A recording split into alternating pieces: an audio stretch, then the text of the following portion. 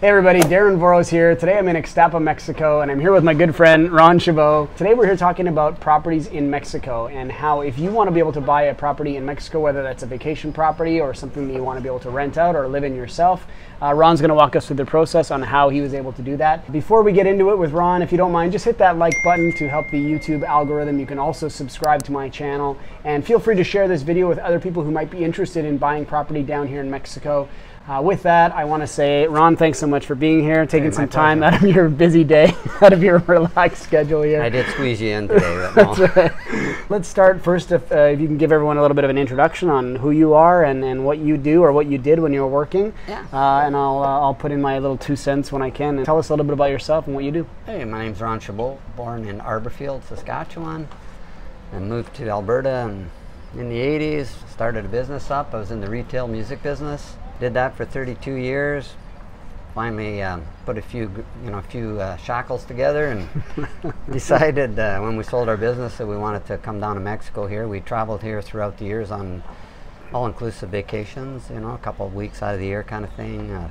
Fell in love with Mexico, and we always thought we'd like to buy a property down here eventually, and so that's kind of how we ended up here. Let's talk about the specifics on this deal, because as you mentioned, you came down here to vacation, and then I'm assuming that's when you started looking at property here as well. And why did you choose Ixtapa? What was the draw for this location specifically? Well, what happened is we traveled with some friends, and he was kind of going through the brochures, and he's the one that actually picked the place. And we'd never been here, so we'd been to all the other spots, Manzanillo, Mazatlan, Cancun, Acapulco, all those places. So we thought, yeah, this would be nice. We knew it was a smaller town, and we're okay with that. So after you came here, or while you were visiting here, is that when you started looking at property? Yeah, we just didn't have any transportation other than our legs, so we did a lot of walking. But we've seen probably, maybe 8 or 9 properties, kind of thing. The 2 weeks that we were here, but we kept walking past this one. It was built. It was probably 3/4 empty or more, but at least we knew that the thing was finished. So were you looking with a realtor here, or were you just kind of like walking around? And no, at first we were just walking around. Yeah, it was. And did the like places had kind of sales centers here? Like were you walking into that or talking to people, and you were just kind of sussing things out on your own, or there wasn't somebody guiding you? No. Like you didn't have a realtor you were working with? They did have a sales team here. We really kind of had our heart set on this, like once we seen it.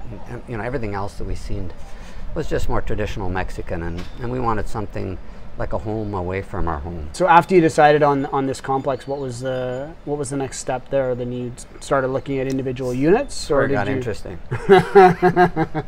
All right, tell us more. So we probably looked at, I don't know, just about every unit in here, and there's 44 of them, so we probably looked at 30 of them anyways. Yeah.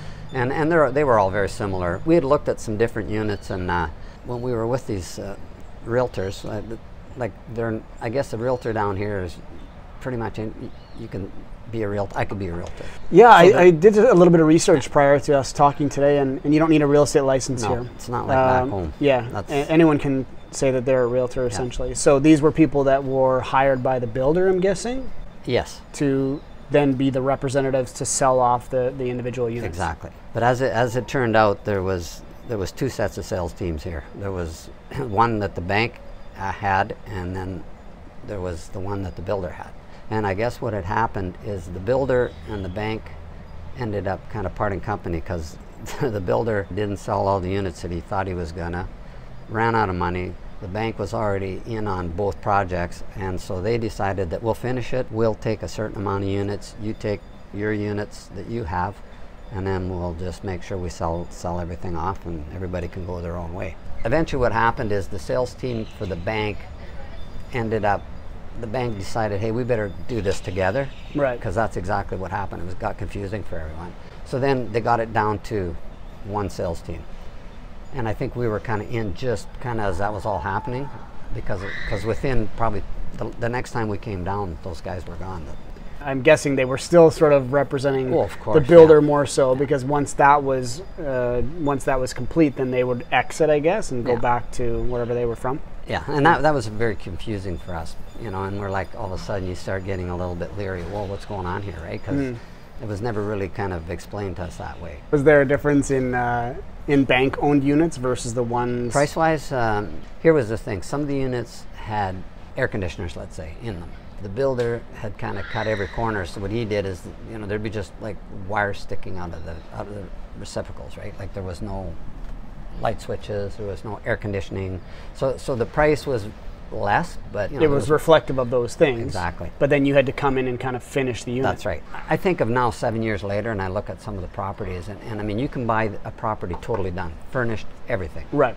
There's not too many buildings, I think, that are like this that I've seen down here. So I think we were just in on something that was kind of unique. Yeah, a unique situation. But also probably a beneficial situation in terms of price point. Yes, yeah. Because when it's finished, when it's furnished, when it's, you're paying for all that, yeah, right? Which you do, you know, when you start with something that is bare bones, but you can save money by shopping around and fixturing it, right? Whereas if we get the guy down here to do it, I think there's a little propina, they call it, tacked on. What's that? What's propina? A little tip here and there. There you go. Yeah. That was an opportunity, really, for you to be able to pick it up at a slight, at a slight or maybe large discount of what something else would be in comparison, and then add your personal touch to it, which you wanted to do anyway. So, I mean, that would have reflected somewhat of the price, like you said. So you decide on the one you ended up buying, the one we're sitting in right now, and what's then the process once you decide, okay, this is the unit that we wanted to buy? Then we had to agree on the price, so we put in an offer to purchase it.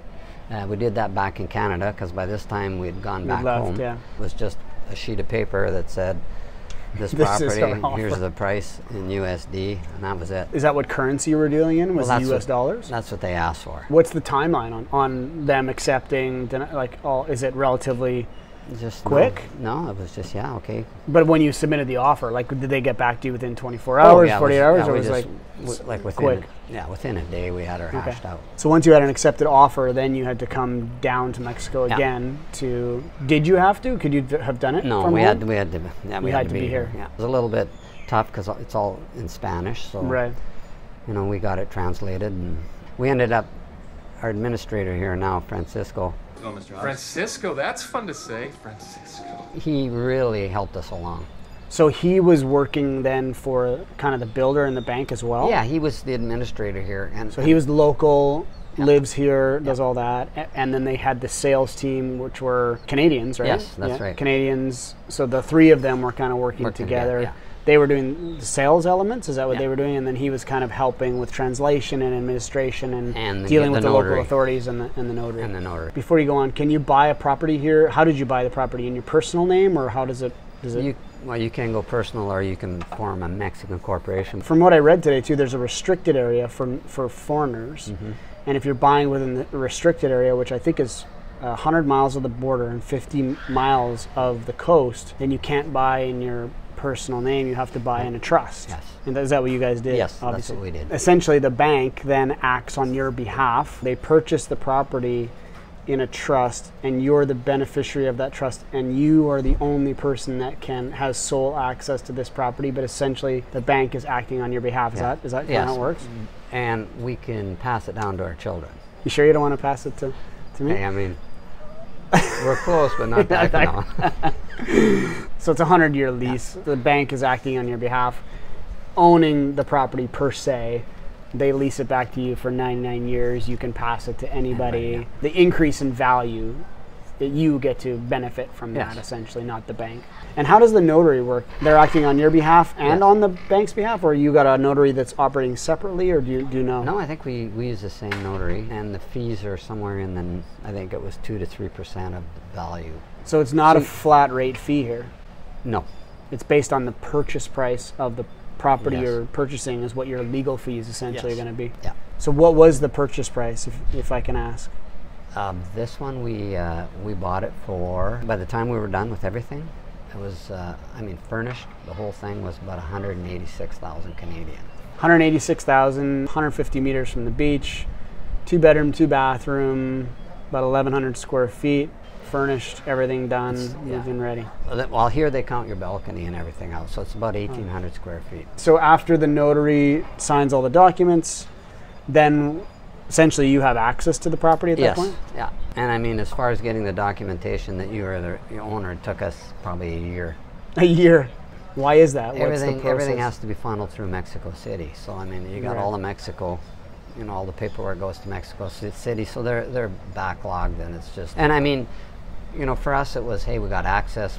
We could, you know, do what we want to it. We bought all our furniture, everything moved in, and hey, after a while I just went, hey, I don't, you know, I'll get it when I get it. But there's a major financial institution operating, like, you know, essentially Yes. acting as the trust. So there's a Yeah, certain it's amount not- of security yeah, there. for sure. But people get a little nervous, right? Because when it doesn't This happen. is different than what we Yeah, deal with exactly. at home, right? So how long did it take them to get the whole building sold, do you think? Another 4 years, 5 years. And did you have to pay condo fees? Do you pay condo Yes, fees here?